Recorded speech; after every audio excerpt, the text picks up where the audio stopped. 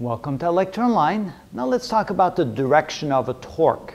Again, the torque is the product of a force applied to an object at a point not directly where the point of rotation is, and with the distance from the point of rotation to where the force is applied.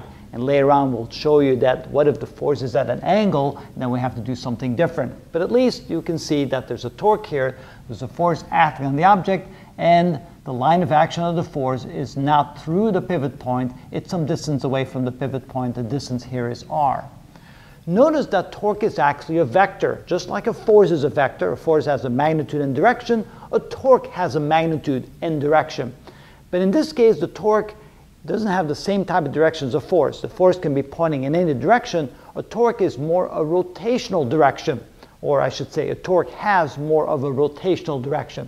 In this case, you can see that if this was the only force acting on this object right here, and this object could only turn at this point, this is the point of rotation, you can see that that would cause this piece, this object, to rotate in a clockwise direction. So we call that a clockwise direction for the torque.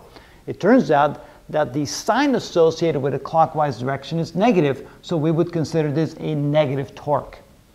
You can then see here that the force is in the opposite direction. If this was the only force acting on this object, and again the line of action of the force is over here, it's not going through the pivot point to the point of rotation, then you can see that this would cause this object to rotate in a counterclockwise direction, and therefore the direction of this torque would be counterclockwise. We write it as CCW for counterclockwise and CW for clockwise. Also note that if the torque is counterclockwise, we consider that a positive torque. So positive torque is counterclockwise, negative torque is a clockwise torque. And that's how we determine the direction of a torque.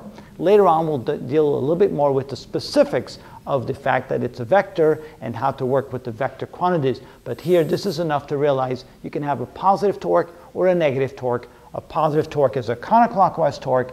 A negative torque is a clockwise torque. And it's simply the best way to figure out if it's clockwise or counterclockwise is to say, if this was the only force acting on it, which way would the object rotate? And that will determine the direction of the torque. That's how it's done.